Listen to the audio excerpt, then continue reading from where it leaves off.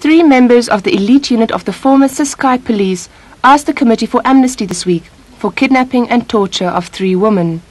Nomtunzi Msutwana was one of these women.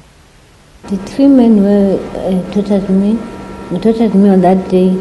It was Toba, Thompson, Makong. They were kicked, slapped and insulted by us. They were undressed and kept completely naked whilst being questioned. Is this in fact what took place? Yes, sir, it's the truth.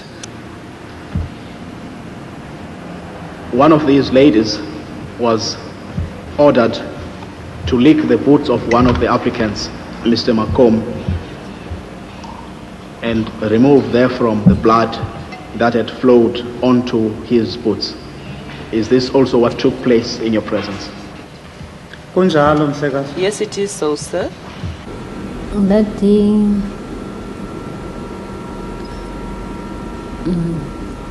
they beat me all over my body with open hands, and they pull out my hair. They were using vulgar language. 1. She was forced to take her clothes off. 2. A motor car inner tube was pulled around her face to cause her to suffocate. Yes, it is so, sir. 3. She was forced to lie on her back. 4. A substance known as siklapa was poured on her thighs and onto her vagina. This caused an itching and irritating effect. Burns resulted from this. Yes, it is so, sir. When I was naked, they were there laughing on my private parts. I was not laughing. I had to pretend. I had to pretend that I was enjoying my job. If I had to sulk, it would have repercussions.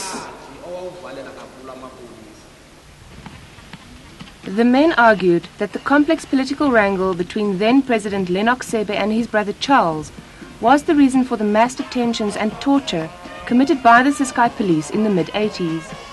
When Kwane Sebe, the son of the president, was abducted, Lennox suspected that Charles was involved. Enormous pressure was put on the security forces to ensure the safe return of Kwane Sebe. They detained everybody, even vaguely associated with Charles Sebe. Firstly, Miss Msutwana. She is a sister to Nomalungelo Msutwana, who is a girlfriend to Mr. Charles Sebe.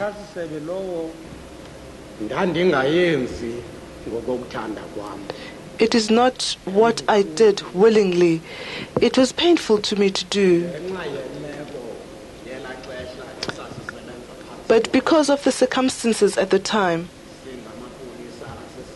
as the Ciskei police,